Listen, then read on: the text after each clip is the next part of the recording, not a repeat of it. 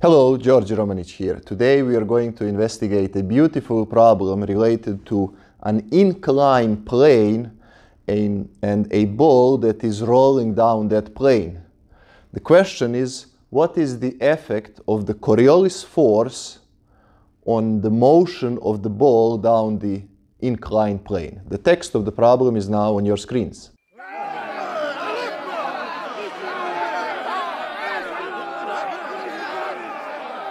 So as you will see, the solution to this problem is absolutely beautiful, and we will discuss it towards the end of this video. So the problem setup can be something like this. We have an inclined plane like so, and it is going into the blackboard, and there is angle of this incline, and I will call this angle S, slope of this inclined plane.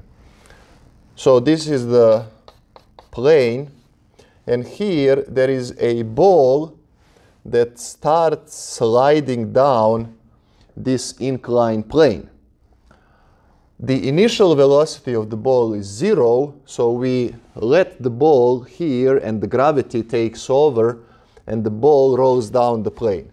The question is, what is going to be the effect of the Coriolis force on this motion? To investigate that, let's look at this problem from this side. So let's replicate this figure, maybe here. So this is the inclined plane we are talking about. Here is the angle S. And let's say the ball is positioned over here at time t equals 0. So velocity of the ball is 0, and the position of the ball is also 0, which means I will position my coordinate system right here at the initial position of this ball. Now my coordinate system has this axis, I will call it x, and this will be z, and therefore y is into the page. Y-axis is into the page, or y-axis is along these sides of the inclined plane. What are the forces that are acting on this ball? Well, there is gravity acting down, mg, and clearly there is normal force acting along the z-axis, normal force n. Now I will assume that this incline or this slope of the incline is very, very small, so that I can use small angle approximation. And you will see why that is very useful. So let's decompose gravity into this z direction and x direction. Notice, if this is angle S, then this over here also need to be angle S, because this line is normal to this line, and this line is normal to this, and therefore this angle needs to be the same as this angle. So this over here would be mg sine, so this would be mg sine alpha, and this line over here would be mg cosine alpha. And now we will write the second Newton's law, the greatest law ever discovered for this ball. So the second Newton's law says that mass times acceleration of this ball is the sum of all forces that are acting on this object. Well, let's write forces in the x direction. In the x direction, we have that in the positive x direction, so mass times acceleration in the x direction is equal. So we have this negative component of gravity minus mg sine alpha. Why negative? Because it is acting in the opposite direction of x-axis. So minus mg sine s. I can see now I messed up. It's not alpha. Everywhere here should be s, because I call this angle s, not alpha. So sine of this slope s. And don't forget, now we also have Coriolis force acting in the x direction, and that would be plus mass of the ball F times V, where V is meridional component of the velocity of the ball, positive northward, or rather positive in the positive y direction, into the blackboard. Now, in the y direction, I will have that mass times acceleration of this ball in the y direction. There is no gravity in the y direction. So we will only have Coriolis force, which is minus mf times u, where u is velocity positive in the x direction. In atmospheric sciences, that would be eastward. Of course, again, this is a little bit more advanced video, so I assume you already know these expressions. If you don't, then definitely this is not the first video on Coriolis force that you should watch. You should familiarize yourself with these expressions. Of course, F is Coriolis parameter 2 omega sine phi, where omega is angular velocity of the Earth, and phi is the latitude where this experiment is taking place. And finally, in the z direction, we have, in the positive z direction, we have, mass times acceleration in the z direction. In the positive, we have n, normal force. In the negative, we have minus mg cosine s. Mg cosine of this slope s. Let me just erase this alpha so it doesn't confuse you. So what I was saying, this is not, of course, alpha, but rather s. And here is not alpha, but sine of s, because I call this angle s. Okay. Now, what we will do is we will assume that this inclination is very, very small, which means that Taylor series approximation of cosine of angle s is equal 1 plus s squared over 2 factorial minus s1 minus s squared over 2 factorial plus s4 over 4 factorial minus 3 dots. And sine of this angle s in Taylor series approximation will be s minus s cubed over 3 factorial plus s to power 5 over 5 factorial minus 3 dots. So, of course, as pretty much always, we will neglect these higher order terms. And when we neglect higher order terms, notice that sine s can be approximated with the angle s, where angle needs to be in radians, and cosine can be approximated as 1, which means this cosine is approximated as 1, and this sine can be approximated as the angle s itself, thanks to Taylor series expansion. And because this incline is very, very small, we assume, therefore, that there are no acceleration in the vertical direction. The accelerations are only taking place in the x direction, which means from the third equation, we get that this normal force is simply mg. And that tells us, well, it's the same as if the ball was on a horizontal plane, just like me standing. Gravity is acting down, normal force is acting up, there is balance, and that's it. And we had this approximation already in our problem on focal pendulum. So I suggest you check that problem. Now, notice that in the other problems, in the other directions, masses cancel.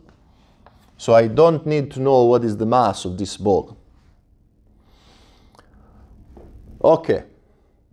So let's rewrite what we have so far. So we have result that in the x direction, acceleration in the x direction, which is du dt, is equal minus g times s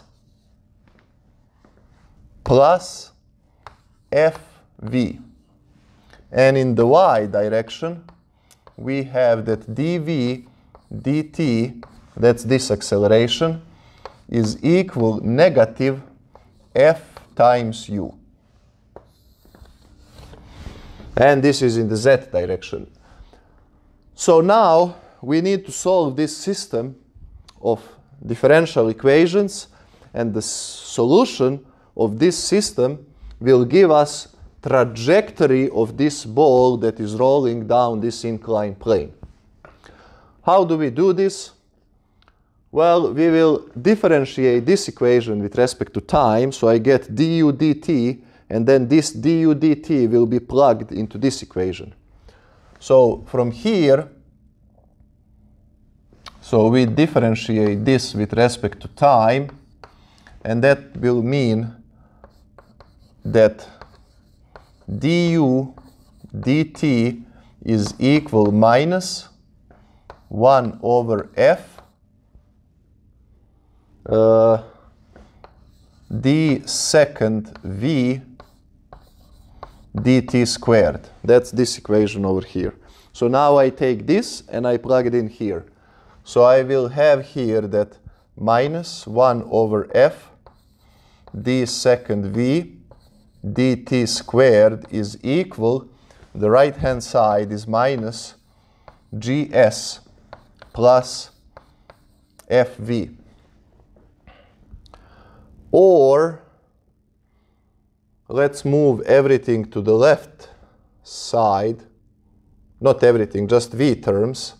So I would have here minus 1 over f d second v dt squared.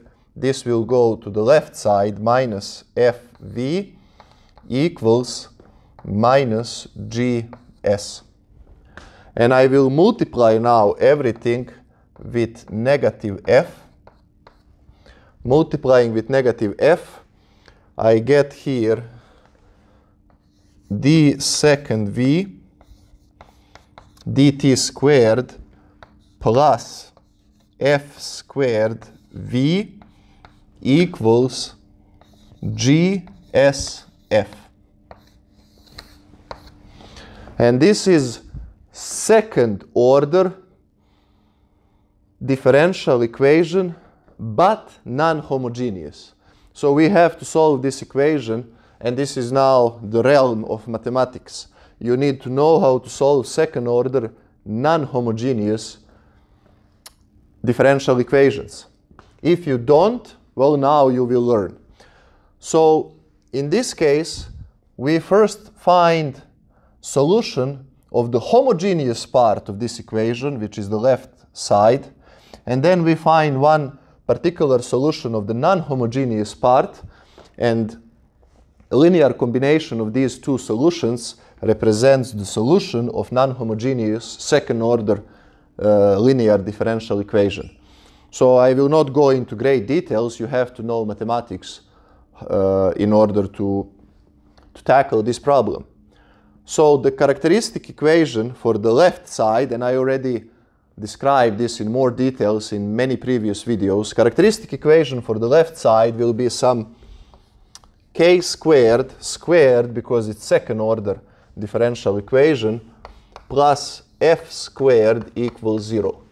You get this is called characteristic equation of this homogeneous differential equation. You get this by seeking for solution in exponential form.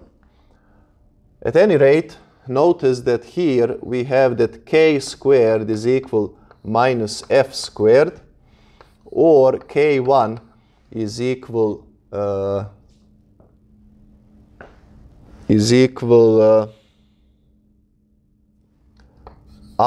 if, where I is imaginary unit, and k2 is equal minus if. So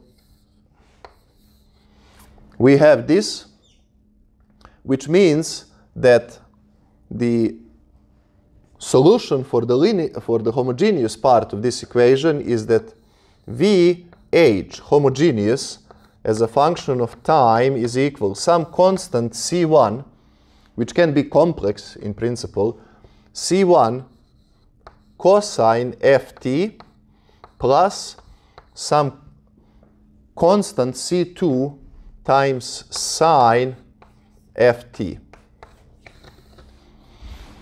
Again, if you are confused with what I'm writing, you just have to know mathematics, because I'm skipping some parts over here, but I covered these parts in previous videos.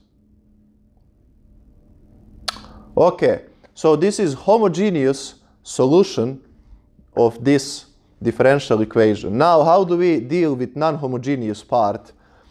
Well, this is actually as simple as it gets, because our non-homogeneous part is simple constant. G is constant, S is constant, F is constant. So there is no nasty function over there, and there is no dependency on time, t. So we will use the method of undetermined coefficients to find the right-hand side of this, to find particular solution. You can also use the method of variation of coefficients, which is more powerful, but there is no need to use it for this simple case. So the method of undetermined coefficients says that my, let's say, particular solution of this non-homogeneous, oops, not y.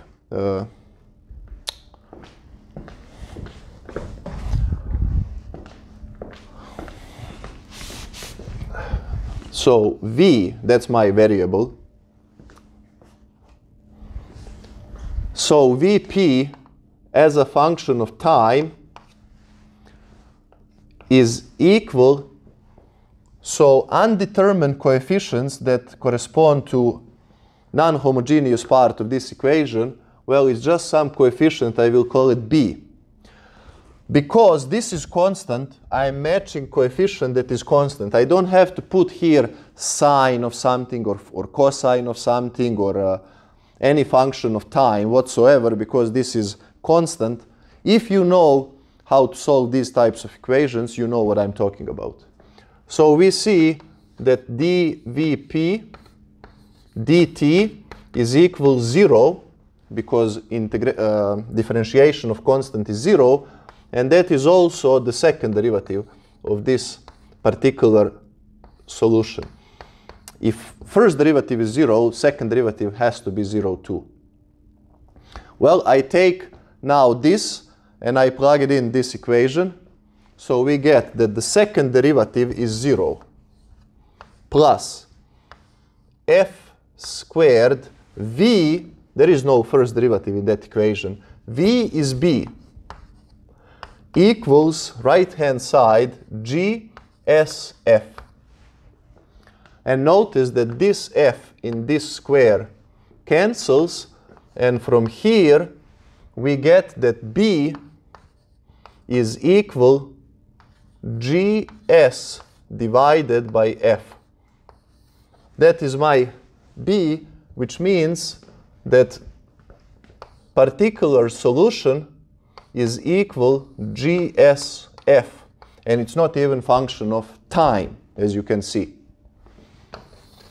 So the general solution of this equation, therefore, so V of t is equal V homogeneous of t plus V particular of t. Well, let me write it here. So V of t will be equal, homogeneous part is C1 cosine ft plus C2 sine ft, and plus particular solution is over there, gs divided by f. And this is the solution of this second order linear non-homogeneous differential equation, where C1 and C2 are undetermined coefficients. But we can determine at least one of these coefficients now from our initial conditions. So we said that at time equals 0, u is equal v, and that is equal 0. So initial velocity of the ball is 0. We don't kick the ball, we just place it on this incline, and then it starts rolling down thanks to gravity. So keeping in using those initial conditions, so v of 0 is 0, so I will have 0 is equal C1 cosine of 0 is 1, so times 1, plus C2 sine of 0 is 0, so times 0, which means this one is 0, and plus g times s divided by f. This is g. It's a little bit poorly written, but this is g. And from here, we can conclude that C1 is equal minus gs divided by f. Okay? Which means that I can plug this in over here and express v as dy dt, because I am interested in trajectory, so I go into displacements. dy dt is v, is equal C1.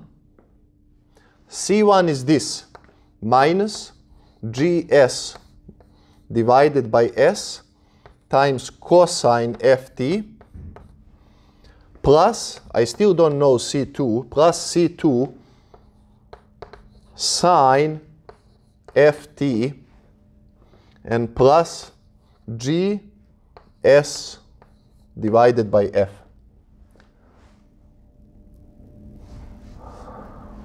Now I integrate this, so I will integrate this whole equation with respect to time, and the limits of my integral, time is going from 0 to time t. 0 is the moment when we release the ball from the inclined plane. So, of course, this is differential equation that separates variables, so I would just multiply with dt. So here, solution would be that y as a function of time is equal. Now, this is integral ft, and in a previous video I showed you how to solve these types of integrals. This is very simple, you just use substitution. So integral of cosine is sine, which means that the integral of minus cosine should be minus sine, so minus gs divided by f. But when I solve this integral, this f will also drop down, so I will have f squared times sine of ft. Integral of sine is minus cosine, so minus c2 divided by f again after solving this integral, cosine ft and here plus, this is just constant, so I will have gs divided by f times t. But now I can use again my initial conditions that say that at time t equals 0, velocities are 0, but position is also 0 because this is where I placed my coordinate system. So x is equal y equals z equals 0. So that's initial condition, which means that y of 0 is equal sine of 0 is 0, so this would be 0, minus cosine of 0 is 1, so we get c2 over f times 1, and plus t equals 0, that means this is 0. Which means from here, because everything is 0, but f is not 0, it means that c2 needs to be 0. So we determine coefficient c2 based on our using our initial conditions. So let's write the final expression, therefore maybe here. Well, final expression for y, and then we have to find x. So y as a function of t is equal. c2 is 0, so this term disappears. This term disappears. I can maybe speed this up a little bit. So I will factor out gs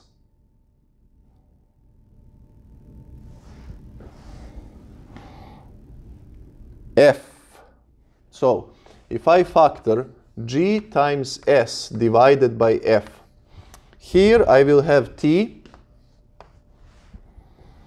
and here I will have minus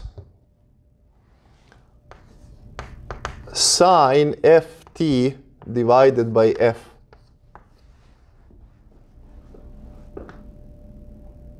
Okay? Or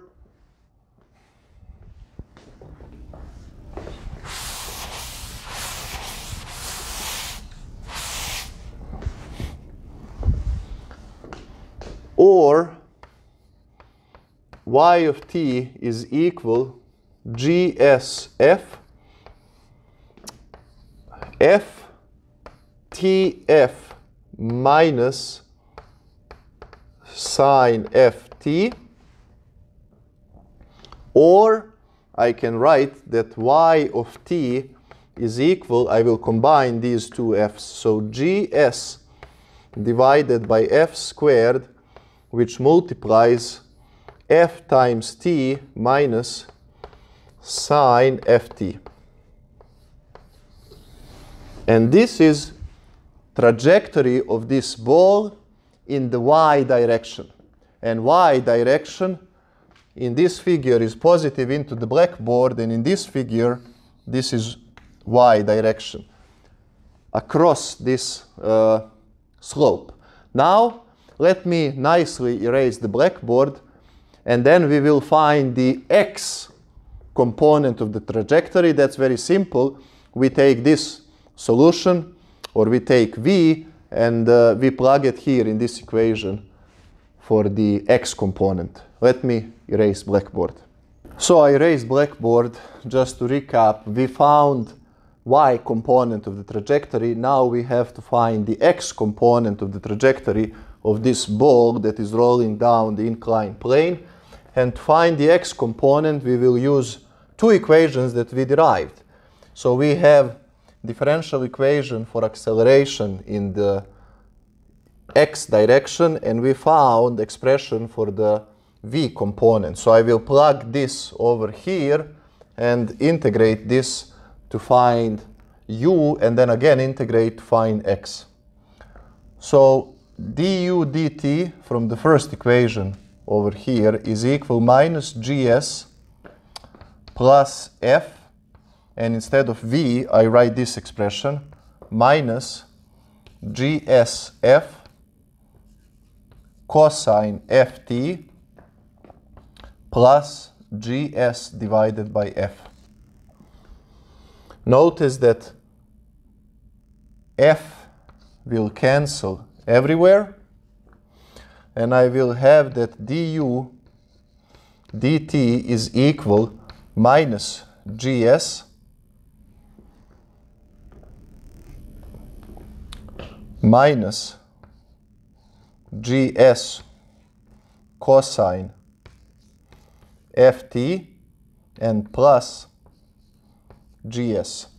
So gs, negative gs and positive gs cancel, and we get that du dt is equal minus gs cosine ft. So I will immediately integrate this equation with respect to time, and the time is going from 0 to some time t. When I do that, this will be that u as a function of time is equal integral of cosine is sine, which means the integral of minus cosine is minus sine. So gs divided by f comes from this cosine times sine ft. But now I need to, and this left hand side, of course, is dx dt. That is displacement in the x direction. So again, I will integrate this one more time with respect to time, and time goes from 0 to t, and here I will get that x as a function of time is equal. So integral of sine is minus cosine, which means that integral of minus sine is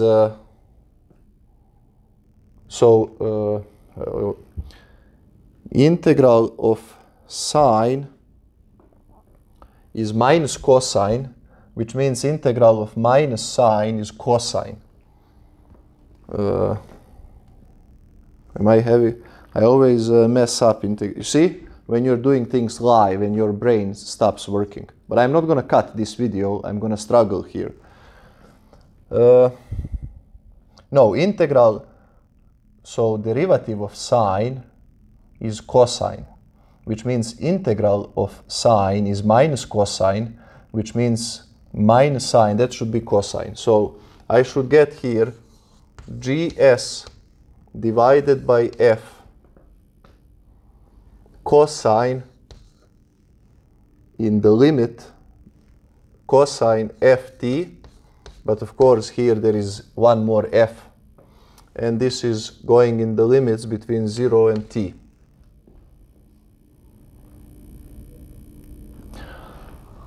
So x of t is equal gs f squared, so cosine ft minus the lower limit, cosine of 0 is 1, so minus 1. And that's the solution of the x component, and I will rewrite it here in the following form. I will say this is equal minus gs f squared. So I will have minus, so I can flip these. So this will be 1 minus cosine ft.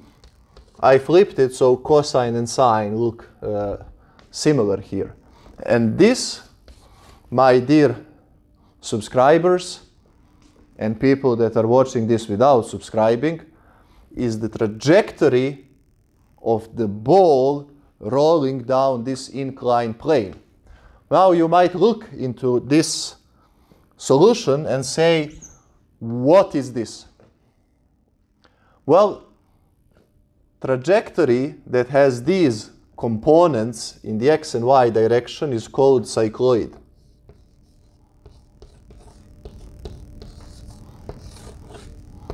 And cycloidal motion has the following form. Let's say this is my inclined plane.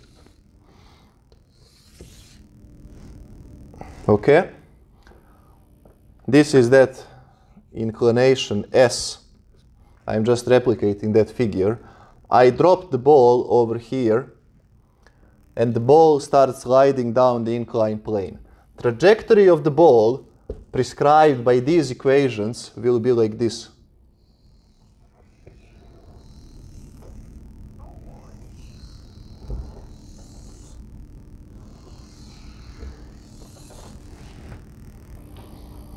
Of course, in this direction.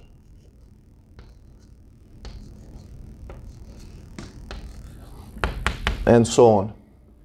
This trajectory is called cycloid.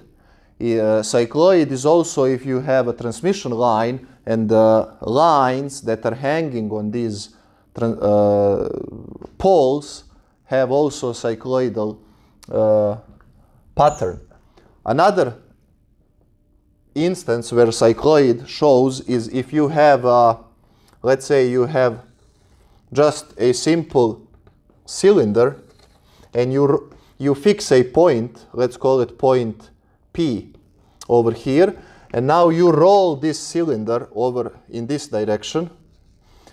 The trajectory that point P exhibits in time is also called cycloid.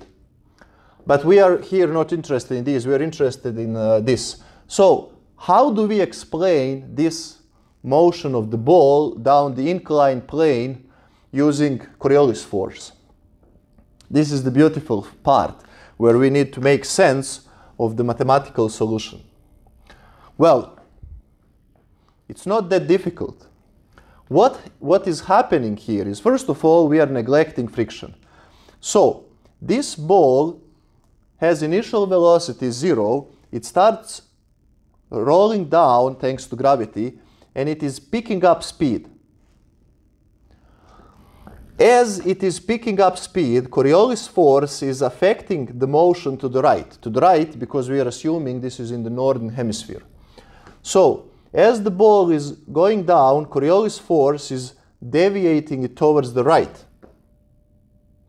But as it is doing that, velocity of the ball is increasing because we have acceleration in the x direction caused by gravity.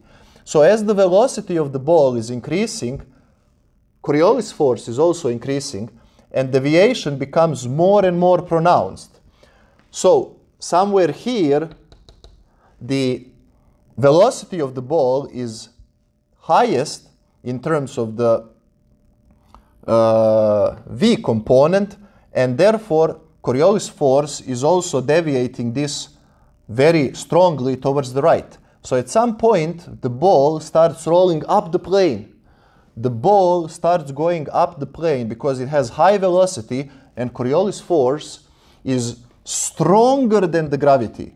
Gravity is still pushing down, but Coriolis force is deviating this towards the right, and the ball starts, in this point over here, starts rolling up the slope.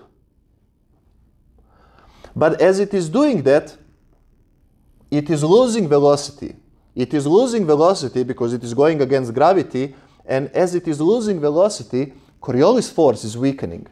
Coriolis force is weakening, you can see that deviation towards the right is less and less. And at one point, the ball reaches the same height from which it was dropped, same height because we neglect friction, and then the pattern repeats itself. At this point, velocity of the ball is 0, Coriolis force is 0, therefore, but the ball starts rolling down, Coriolis force acts to the right, to the right, to the right, and here, when velocity is very high, Coriolis force is highest, and turns the ball completely up the slope. The ball again goes against the slope, loses velocity, Coriolis force weakens, the ball ends up here, and the pattern repeats itself in the absence of friction.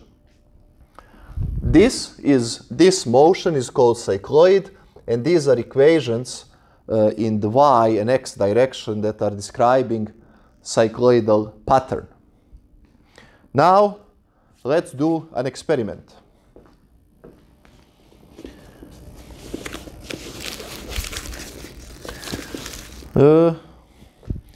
I have somewhere here, let me find in my bag, if I didn't lose it. Here I have two marbles. The next thing that I need is inclined plane.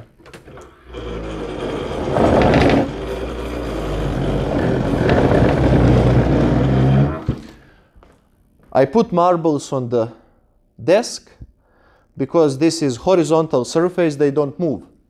They don't move because normal force is equal gravity. You remember at the beginning of this video, N is equal mg on the... So here, gravity is acting down, normal force from the table is acting up. These two are in the equilibrium, and this is standing still. Let me just see on the video how this is visible. Okay, it's quite visible. Let's see if the black one is better. See, I'm doing these things live. Yeah, it's better, but it is rolling. So, if I incline this plane,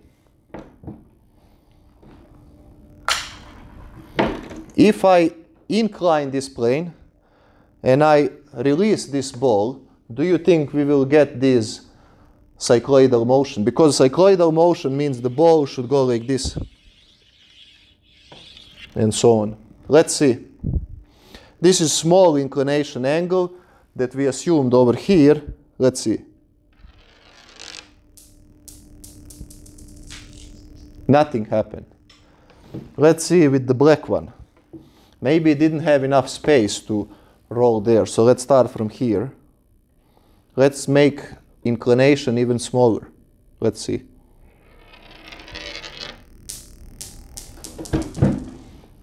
Nothing happened. Does it mean that physics and atmospheric sciences do not work? Why didn't we see this pattern? Think about it. Pause the video and think about it. Well, the reason is, of course, this effect is very, very small.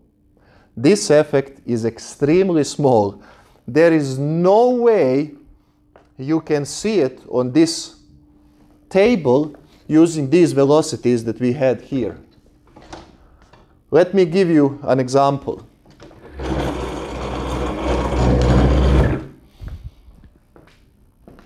If we are on planet Earth, and we are on planet Earth, that means G is 9.81 meters per second squared.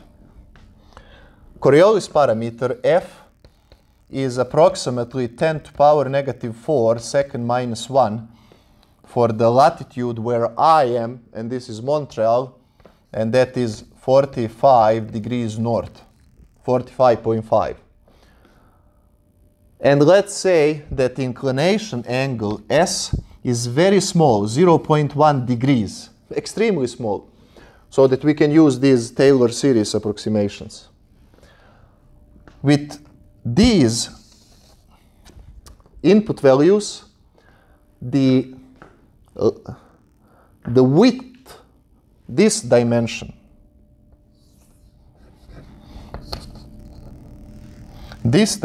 let's call it B, breadth, width of this plane would have to be approximately 3,000 kilometers. 3,000 kilometers to have this effect. This desk is 1 meter wide. We need 3,000 kilometers to see this effect. 3,000 kilometers is approximately distance between Montreal, where I am now, and Vancouver on the west side of Canada. If we would have plane like that, and this angle of inclination, then, and of course we neglect friction, which is never the case, then we would be able to observe this nice cycloidal motion. So effect is extremely small and negligible on our everyday scales, but these distances are not insignificant for parcels of air and parcels of water in the atmosphere and the oceans, and therefore Coriolis force plays extremely important role in these types of motions. But if you take a chalk and you start throwing it around, you don't see Coriolis force effect. Theoretically it exists, but the distances and times of flight are so small that we don't see it. Until next video, goodbye.